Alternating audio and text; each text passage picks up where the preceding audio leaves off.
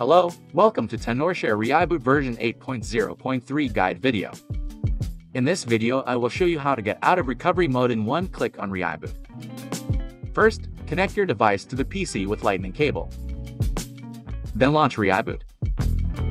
You can find the exit recovery mode option. By using this feature, it will take about 20 seconds.